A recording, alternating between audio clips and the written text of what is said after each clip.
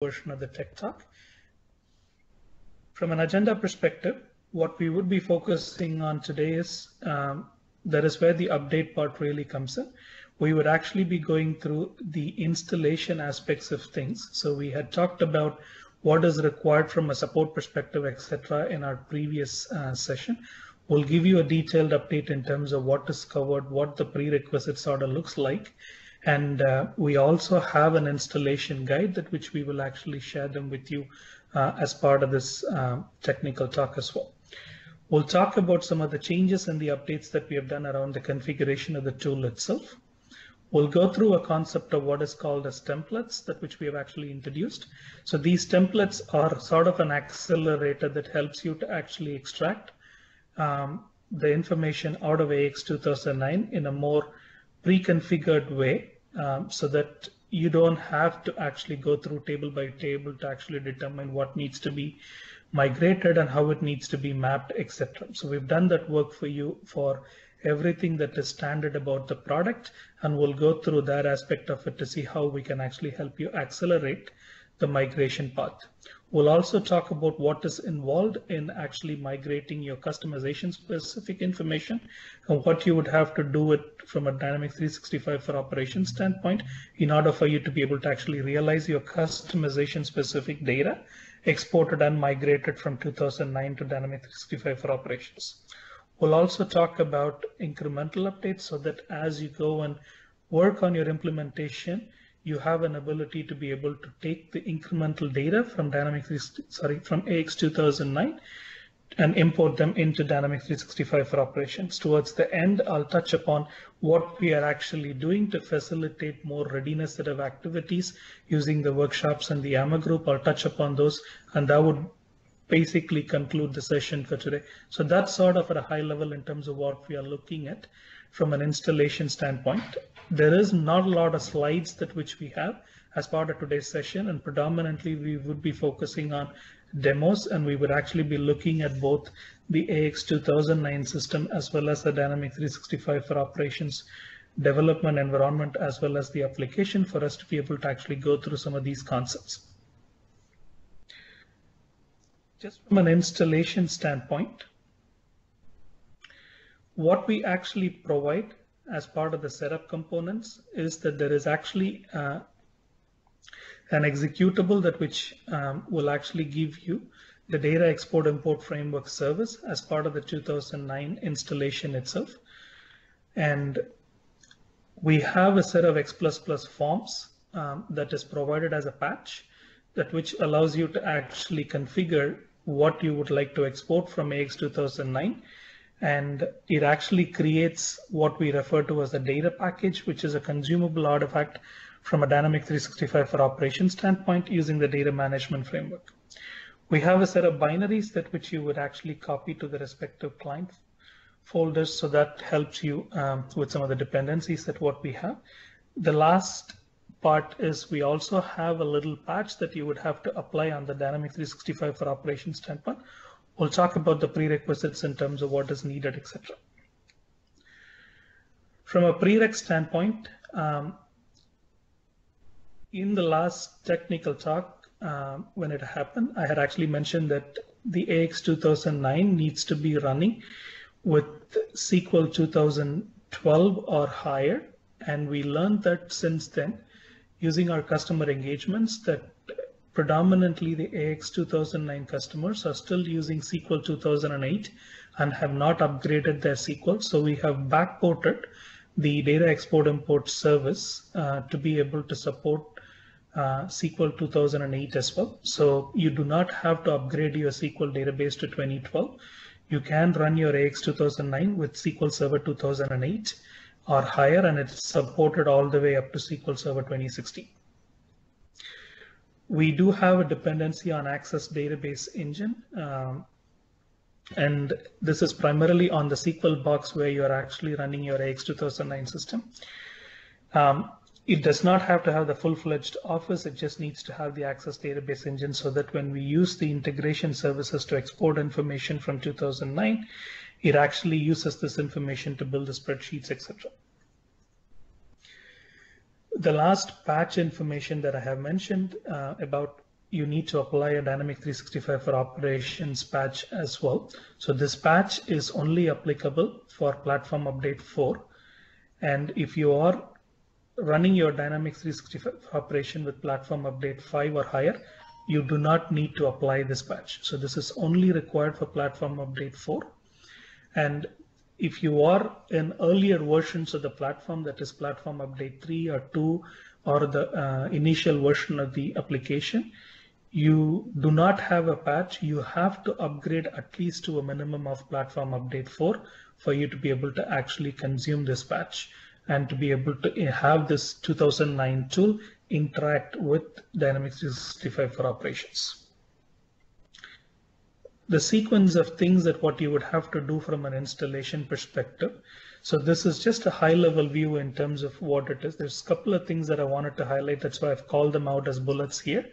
But we do have an installation document that we will actually share that with you as well, along with this deck that will actually give you pretty good detail in terms of step-by-step instructions of what I've highlighted here at a high level.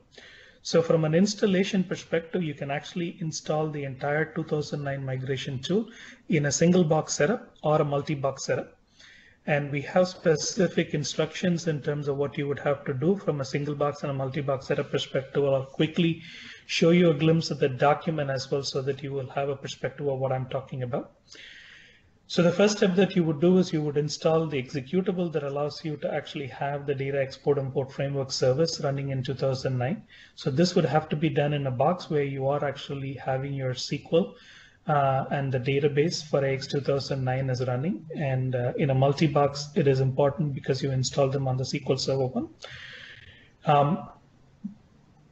We've actually seen that the installation of this executable allows you to actually have the data export import framework service run as NT network service as the user to be able to start and stop the service, because the DXX service is actually a Windows service. We've actually seen that customers struggle with not having the right set of privileges, and hence the installation may not be able to complete because the service cannot be started.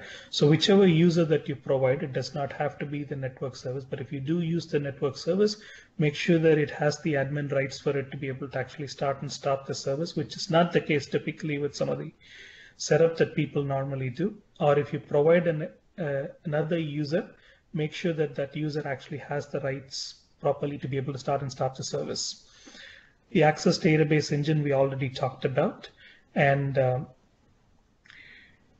you would copy the binaries, and this basically needs to go into the client bin aspects of it. There is a prerequisite patch for AX 2009. We expect that from an AX 2009 standpoint, the minimum requirement is Service Pack 1 is installed, and then this few additional set of things. If you don't have the few additional set of things on top of the Service Pack 1, we have a prereq patch that allows you to actually get your code level to a level that what we are looking for. And then you can actually install the AX 2009 X++ components patch that what we actually provide. On the Dynamics 365 side, if you are using Platform Update 4, you need to apply the 365 for Operations patch. If you are running Update 5 or higher, you do not need to actually apply this patch. So I'm going to quickly switch the window to actually show you the document as well. So this is the document that I was actually referring to. So this document actually has a pretty good detail in terms of what dependencies that you would have across each of those components that you're trying to install. It will actually give you the links that what you would need, and it will give you step-by-step instructions in terms of what you need to go do. We will share this information as well in terms of how to go about installing and configuring. It takes you all the way up to configuring your environment as well to a pretty good detail. So that's available now, and we've actually addressed a few more things based on the feedback around the setup, and that is one of the reasons as why I've called them out as part of the session. Before I go on to the demo aspects of things, I'm going to pause for a second. Debbie, are there any questions? Yes, there are. So Tommy asks, does this require to be run using ENUS locale on formatting and version of access? So from a language perspective, we do not have any translation intent from a tool as it stands right now, but your AX 2009 system can actually have any of those languages that what you have installed, and that's perfectly fine, and the tool will actually work from that context. Great, thanks. That was the only question so far. So we'll actually focus on the demo aspects of it, going through some of the advanced features that we've had. We will talk about, like I said, setup updates, templates, customization, and incremental updates. So I'll start with the setup updates aspects of it. I'm going to switch to the AX 2009 window. So what you see here, for the folks who are looking at this for the first time, what you see here is this is an AX 2009 system where I have actually installed the data migration tool. And what you see here is a responsibility or a menu area where we have the respective set of forms that which you have to go and use from a configuration perspective, as well as to actually define the intent of what you would like to export from AX 2009 using those forms that what we have provided. At a very high level, you will actually select which companies you would want to migrate by selecting the migrate company list.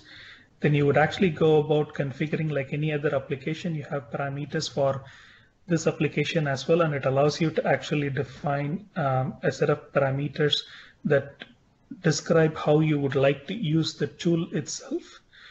Then we actually have a set of forms that allows you to actually configure the conceptual changes from AX 2009 to Dynamics 365 for operations.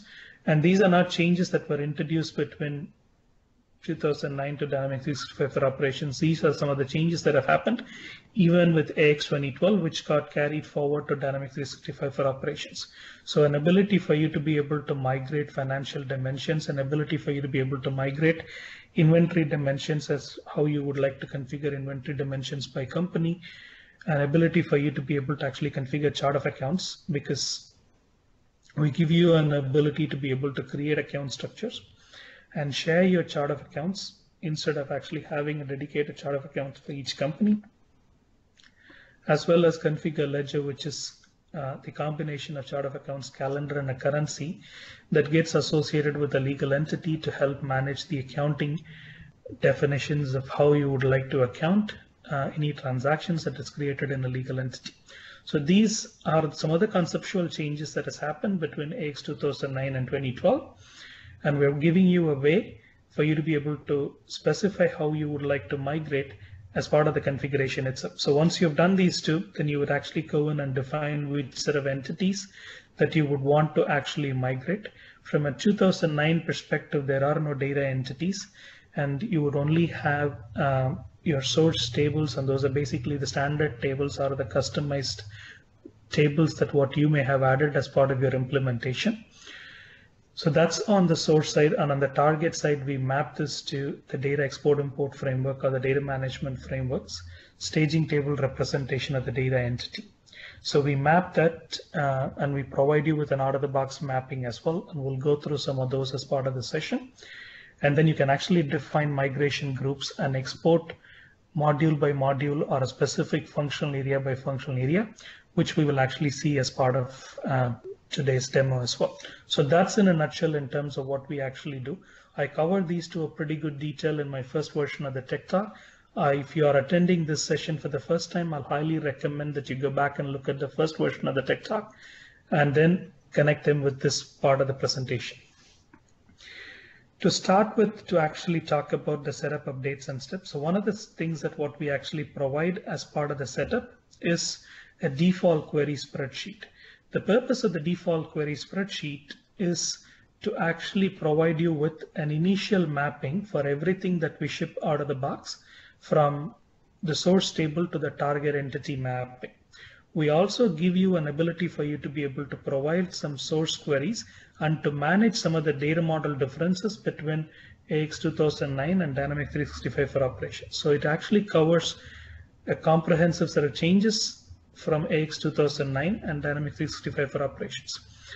So that spreadsheet is what you would provide as an input, and then you would generate maps. And a generate maps basically takes the information from your 2009, and it also uses the information that what you specified as where your Dynamics 365 for operation instances, makes a connection, and then it reads the metadata from that system and it does the mapping for you. We did not have the UI capability to be able to actually show that information to you in terms of what the default mapping would result into. So now we have a UI that basically shows you what that mapping is going to look like. So you would basically be able to see by module what is the source table, and this will actually show you both the standard tables as well as if you have custom tables, this will actually show you. From a target perspective, that is on the Dynamics 365 for operations, you will actually be able to see what is the corresponding entity that which this source table is mapped to. So this is the information that we provide out of the box for you. We also seed with some of these things with an out of the box query.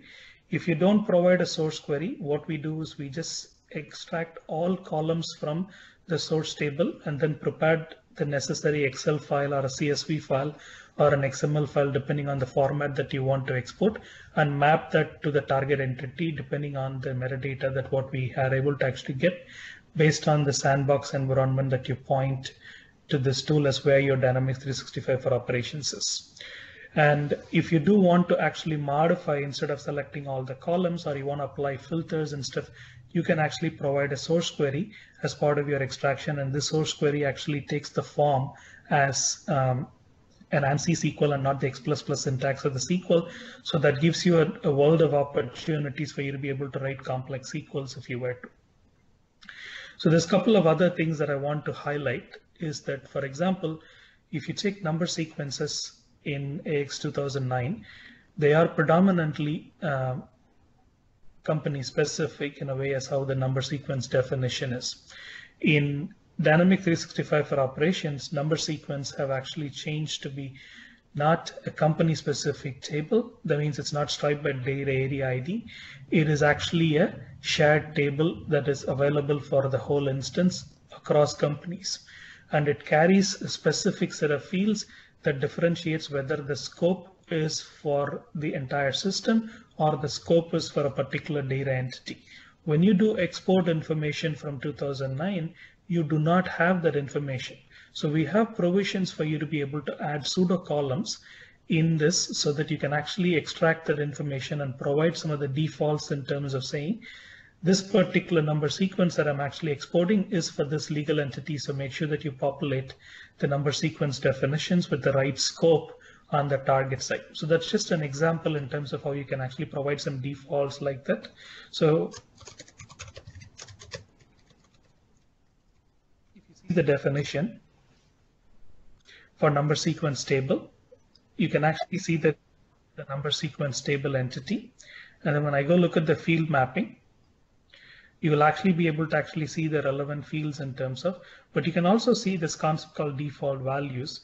When we look at the default values, it'll actually show you there is a scope type, and the scope type for the number sequences that are coming in from 2009 will always be data area, because all number sequences in 2009 are company specific. And that is why, but this information is not there in 2009. We were able to actually define a pseudo column that allows you to actually specify some of these defaults if you were to.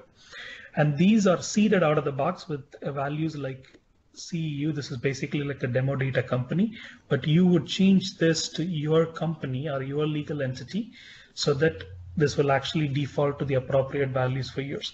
And if you have more than one, you actually define migration groups for each of these things by company. So you can actually override these values as part of your migration groups. So each migration group will be targeting to loading the number sequence setup for that particular legal entity for which the migration group is set up with. So that is a nice change so that it allows you to actually manage data model differences between 2009 to Dynamics 365 for operations in a way as how it is. And you should be able to do the same with your custom tables as well if there is, but this is predominantly applicable for the standard tables where there are data model differences, and it's just to highlight to you how to go about using some of these default fields and stuff. So that's the key information that I wanted to share with regards to the setup. Before I go into the templates aspects of things, I wanted to pause. Debbie, are there any questions so far? Yes, indeed. We just have one here from Patrick. When we talk about the data migration tool, are we then talking about only data migration or also code migration? Very good question. So we are only talking about code migration here. We're not talking about, we're only talking about data migration, I apologize, and not the code migration. And the way as how we recommend that you do the code migration is predominantly manual. And the primary reason for that is because since the 2009, we've actually transformed the product quite a bit, both in terms of the functional aspects as well as on the platform from a technical architecture standpoint between 2009 to Dynamics 365 for operations.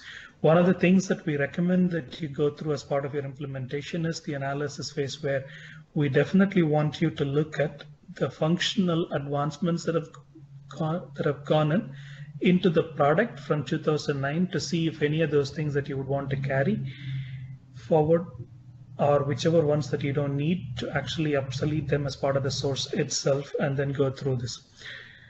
From a code migration perspective, you would have to actually bring those changes manually for now. We're looking at providing a tooling around those as well, but we don't have that tooling yet. And that is one of the things that we'll actually announce once we have some of those design approaches in terms of what we would like to do from that code migration tool perspective is solidified. We'll do a similar tech talk to actually announce that aspect as well. So everything that we talk about this tool right now is only pertaining to data, and it has nothing to do with the code. And if you have to use this today as a customer, or if you are a partner working with a customer from a 2009 standpoint in looking into Dynamics 365, the code migration activity would have to be a manual effort. Great, thanks Manoj. So we've got a couple more questions. This one from Tommy. When are the mapping values seeded? Is there an initialization step, or are they seeded on the first export/run? So the mapping value specifically, so I'll actually show that information as well. So we actually ship an out-of-the-box mapping for every out-of-the-box tables with the data entity. And we also map the source to the target fields as well, and which is exactly what you saw as part of the ones which I showed you. The initial mapping happens because when you do install the setup, all of this information would be blank. You would actually provide the default source query spreadsheet that what we provide that allows you to actually get you a head start in terms of out-of-the-box tables mapped to the data entity from the out-of-the-box perspective. But you can also have your customizations. And the only way is how we do the initial mapping of the fields and the tables to the entity happens through this process called generate maps. So one of the steps that after providing all of these values is where your 2009 set of configurations, and after you specifying where your Dynamics 365 for operations is, the system will tell you that now you are ready to actually go in and do a generate maps. And when you do this process, this is when the first mapping of those fields are happening. And there are additional things that's in terms of when you can, how you can actually do the incremental mappings. And I'll talk about that and I'll show that experience as well in a bit. Great. And then we've got one other comment here from Tommy again. If SQL login is the only way to connect to the source, then a prerequisite must be allowing mixed authentication on SQL Server. It should be noted that this requires a restart of the SQL Server engine if it is not enabled on the instance. That is an absolutely the right information and a good observation as well. So this is primarily required because the data export import framework service uses the SQL Server integration services for us to be able to actually export. And this is required from that perspective for us to be able to, and that is absolutely correct. It needs to be in a mixed mode for us to be able to actually use that and not the domain basis of actually connecting. So that is correct. And if it is not set up, that needs to be changed so that we can actually do it. But one thing, you can actually go in and add a user, but all we actually look for is actually a user that actually has admin privileges so that the SSIS can actually use this connection information to actually go in and do that. But that's predominantly the requirement from the SQL credential standpoint. Great, thanks. That's all the questions for now. Thank you. So that was what I wanted to cover from a setup perspective. Now I wanted to actually show you the template capabilities that what we have added. So from a to showcase the template capabilities, I'll go into the entity list. So just a little bit of information on what this entity list is. This is where predominantly you would actually be spending the migration definitions. Let me just get to the screen. So this is where you will actually spend most of your time in terms of defining what your configurations are that you would want to actually migrate, etc. So what it actually shows you is by different areas, whatever ones that are the source tables and the corresponding target entities. And from this point onwards, you can actually go in and define which ones that you want to actually select to export that information from 2009.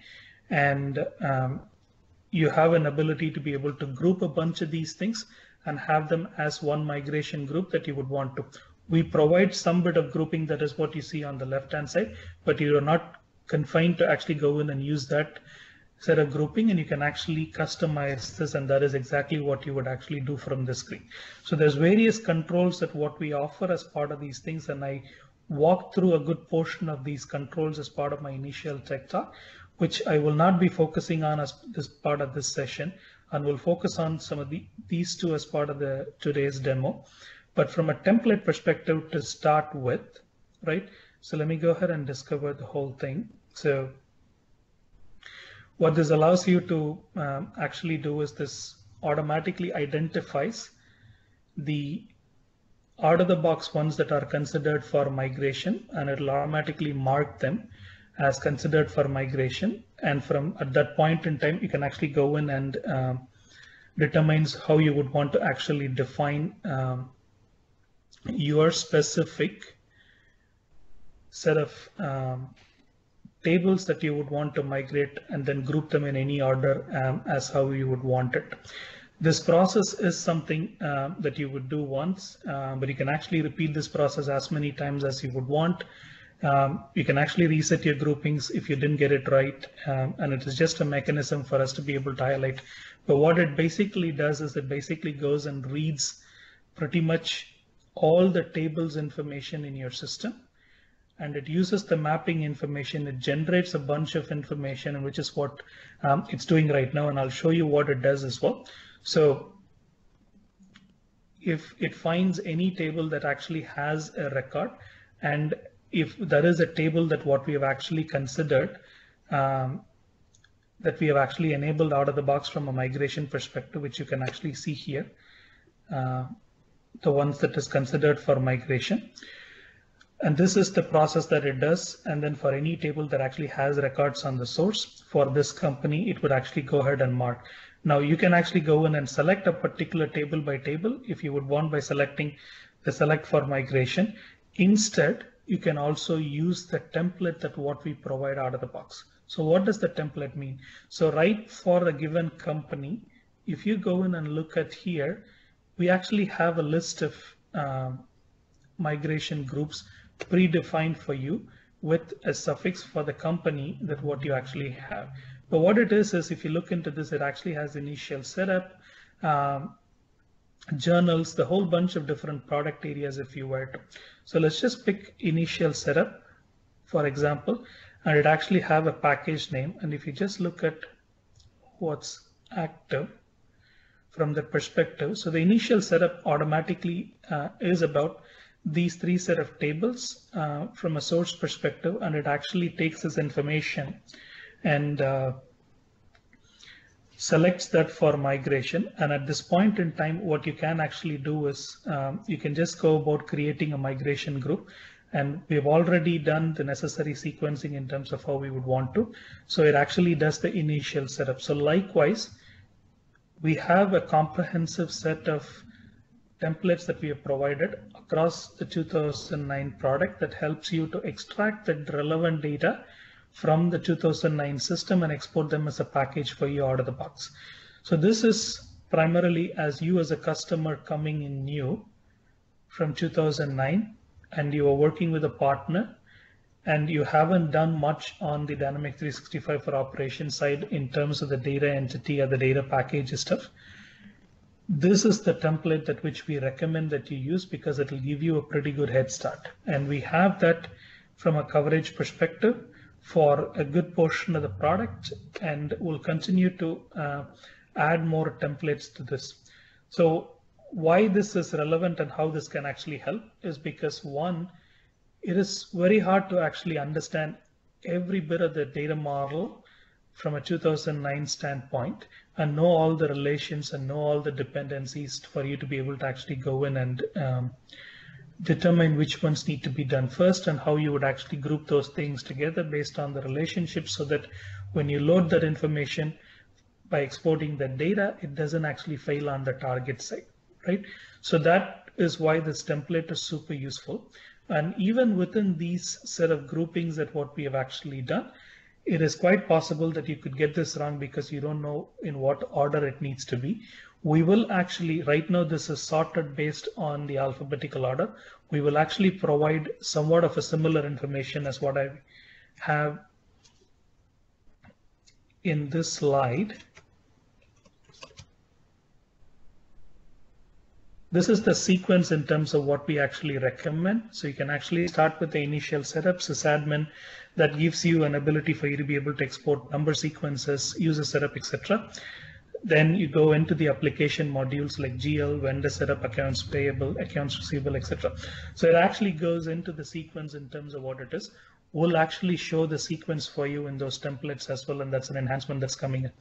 But we will share this information with you so you know exactly in which order you need to be able to actually export and load this information onto the target side of things. So very useful feature that helps you to gain some accelerated set of migration capability to extract the information, and you could potentially include your custom tables as well as part of this. And that gives you an ability to be able to take relevant information, including your customizations as part of these packages, to be exported out of 2009 and imported into Dynamics 365 for operations. So that is, let me go back to the 2009 screen.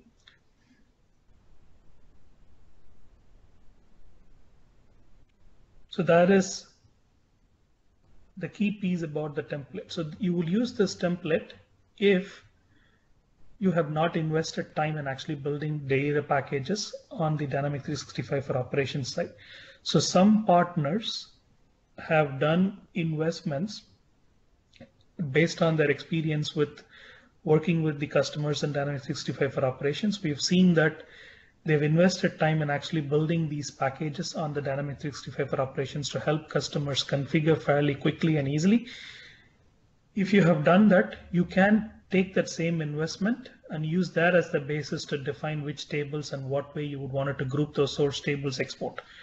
So in order to do that, instead of using these templates that what we provide within the 2009, you have an ability to be able to import package. So when you do this, this actually takes input as a data package that's defined in Dynamics 365 as an input. And based on the definition of those data entities included in the package, it'll go and identify the corresponding source tables and select all those source tables as the selected for migration automatically for you. So two modes of templates. One is if you have never invested time, or if you're coming in fresh, both as a partner and as a customer to Dynamics 365 for operations, and you're trying to migrate, you can use the template capabilities that what we've actually provided here and determine which set of groupings that is applicable for you based on your implementation, and then use. If all of them are applicable, you can actually use that initial set of grouping that we've done to get a head start in terms of selecting the different set of tables from the source system. And it'll automatically have the mappings and the both the table to entity as well as the fields information mapped. And you can actually review them and make changes as well if you would want to, but it gives you a head start in terms of identifying those grouping, and then you can actually export that and import them into Dynamics 365 for operations. This is a case where if you have not invested time in building data packages on Dynamics 365, but if you did do that, then you do not have to use this template capability because that definition already exists in your other package definition. You can import that package and have us use this, use that information to actually create the migration groups for you. So those are the two modes from a template perspective. So one of the things that I also wanted to highlight is it is great that it can actually do these set of mappings for the source table and the target entities, but typical thing that you would want to know is what is the coverage and how much does it help me from an initial out of the box solution perspective? How much is actually not covered so that I need to go do something about it, right? So that question comes up all the time. And if you do have that aspect of it, right? So there is a tab called entity coverage that which we have. And if you go and look into this one, so this will actually tell you by module area, what are the source tables that are by default considered for migration? And in the context of what's considered for migration, how many of them have target data entity defined? So these are data entities that are shipped out of the box. With Dynamics 365 for operations, we've actually done about 1,700 or so at the initial release, and that number is growing as we speak, and we're close to about 2,000 set of data entities that we would actually have by the end of the spring release that's going to come around the July timeframe. So, but still there is not comprehensive from a product perspective, and you will find some gaps in terms of the coverage. And if you do find that, you can actually log a request so that we will actually go in and create the data entity for you and then ship and then share the data entity with you for anything that is a standard products data entity that is missing. If it is your custom table and stuff, and I'll talk about that in a minute, but you would have to actually do this. But this gives you a head start in terms of understanding the ones that are by default considered for migration, you can actually see. So in this case, for example, production, there's about 9 tables that are considered, but we only have one entity from this perspective, and that percentage is actually fairly weak. And anything that's 50 and above, we feel it's okay, but if it's not, because the focus for migration using this tool is setup configuration master data, the open transaction and the opening balances only. So that's why you will never see 100% from the perspective of every table. The tables coverage that what we are looking for here is only the tables pertaining to setup configuration master data, open transaction and opening balances only. So projects, for example, may have significant set of other tables that what it might have, but the ones that are considered for migration is fairly limited. And we have data entities for those, and hence you would see this thing, but it might have other tables too. If you use those tables and you want to use them for migration, and if you don't have data entities, if it's standard, log a request to us. If it's none, if it is a custom one, you need to actually create the data entity. So this gives you a pretty good view in terms of what it is. And when you look at an entity coverage, the entity coverage will actually show you the source table to the target entity, and the uncovered entity list will actually tell you the ones that which you need to actually make sure that you have data entity for those. If you use any of these tables and you need them to be migrated, which we obviously don't have the data entity, please log a request, and we're just prioritizing this based on the customer needs, and we will actually provide that information for you. So those are the things that I wanted to highlight from the template perspective. Before I take questions on this, I wanted to talk about two set of things, and then I'll pause for the questions. The next thing that I wanted to talk about it is around the customizations. If you have customizations that you have like extended the table extended a standard table in 2009, or if you've created net new tables in 2009 that you want to actually migrate the relevant data pertaining to that as well, using this tool, there are a bunch of steps that you need to do on Dynamics 365 for operations side. So I'll show that information to you. So what I'm actually showing you is a Dynamics 365 for operations development environment. So we do that using the Visual Studio, which you may already be familiar with. So the scenario that I wanted to use for the demonstration is I have extended the vendor group table by adding a simple column called my name. So and I've done that. So that basically means you made this change in 2009 system. To realize that change in Dynamics 365 for operations, this is the vendor group table. I'm extending that table by adding that name field.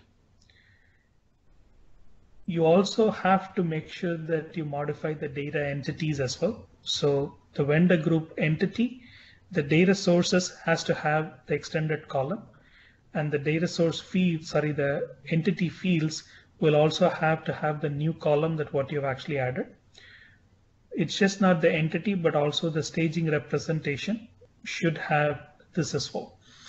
And we actually have a tool that helps you to actually get these things done as a project for you, and we'll share that information about the tool as well, because it's actually one column into 3 different steps, and we have this automated as well so that you can use that to build this thing for you. That'll give you a head start from a development perspective. Once we have actually done this thing, you would compile and synchronize. So that is predominantly the development work that you have to do. So once again, you would modify the table, add the extra columns. You would modify the entity to add the additional columns both on the data source and on the fields. You would actually have to modify the staging representation to make sure that those fields are there, compile and synchronize. So once you have this done, then the next thing that what you would have to do is you need to make sure that once you've deployed this change, which is basically through the compile synchronize, on that deployed environment, you would actually go to the data management framework. In the data entities screen, you would actually go in and query your entity, which is what I have here. There's 2 more things that you need to make sure. One is you need to make sure that the target fields has your custom field, that what you've actually done. And because the original mapping that we ship out of the box between the staging to the target would not have it, the target mappings would have to be modified. So it knows that to include the new column as well, so that the staging to the target understands the customizations that you have done is also included as part of that entity. So these are the 5 steps that you need to do. So once you've done these 5 steps, so there was a question initially as well to say, how do you do this field mapping? So once you've done these 5 steps, you would actually go back to your 2009 system. You need to refresh or tell the 2009 system that there is a customization that needs to be mapped as well. And the way as how you do this, one way is you can do this using the generate maps, and you can do this generate maps as many times as you would want. The only thing is generate map does it for the whole system, and it does not do an incremental one. So something that you want to keep in mind. So if you've modified any settings and stuff, this generate maps would actually override. So that's why we recommend that you do the generate maps as part of initially configuring the system, and then don't do them afterwards for any of those incremental changes. But to get the incremental changes, we have a button called Delta Schema Update as part of your entity list itself, and you can actually go in and use that Delta Schema Update, and this will actually do the incremental update for you so that it will realize those changes both in terms of the net new tables as well as any field additions that what you've actually done for which you've modified the entities and stuff on the Dynamics 365 for operations. It will bring that definition and do the mappings with the source table and the source table fields for you. So Delta Schema Update is used for incremental updates specifically for that. So incremental data model changes so that you can actually synchronize that information between Dynamics 365 for operations and AX 2009 tool. So that's the purpose, and those are the steps that you need to do so that you can realize your customization and export data pertaining to your customizations as well, along with the standard fields, to actually export that information and import it. So that is the purpose for the Delta schema update. The last thing that I wanted to talk about is incremental exports.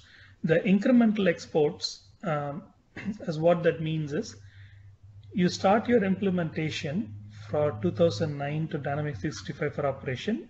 That is a journey in itself, and it would have its own sort of timeline in terms of how you would start, go through the analysis, and all the way up to go live in terms of doing the cutover from 2009 to Dynamics 365 for operations.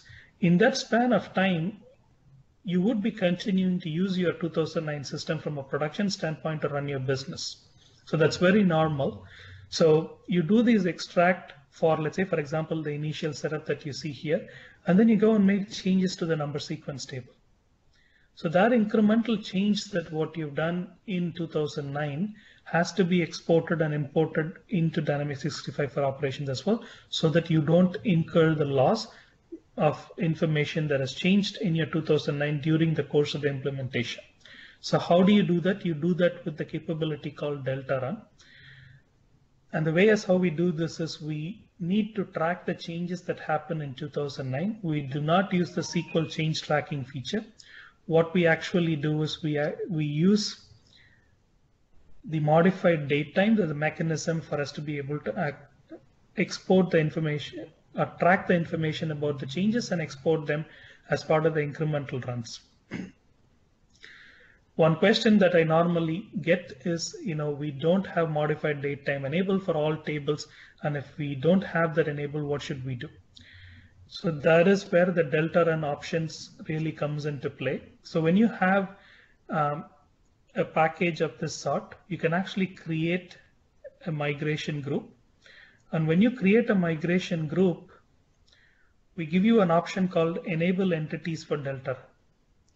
This checkbox, what it does is, it goes and looks at every table that is included in this migration group, and it checks to see if modified date time is enabled. If modified date time is not enabled, this checkbox, as you select, does the creation of modified date time in those tables as part of this exercise, and it creates the migration group for you.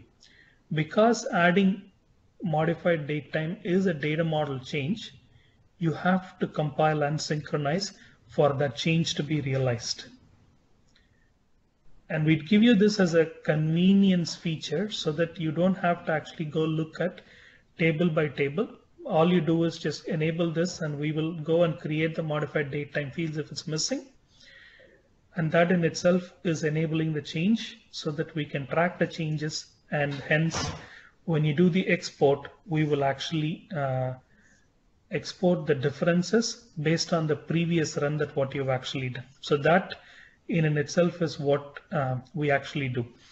If you want to do this for a particular table that it does not have, you can just select that particular table and say enable Delta Run, and this also does the same aspects of it.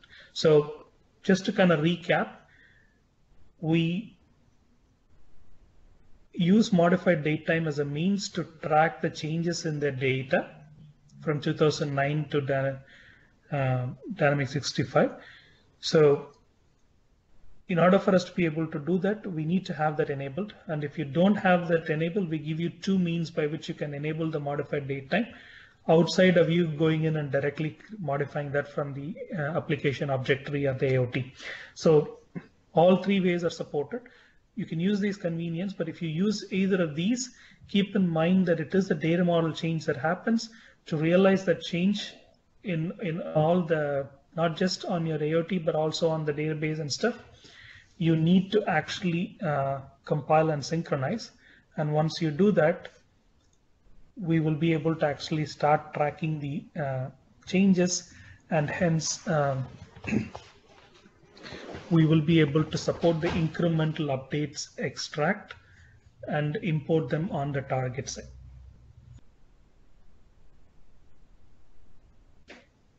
So those are the set of things that I wanted to talk about in terms of the features specifically.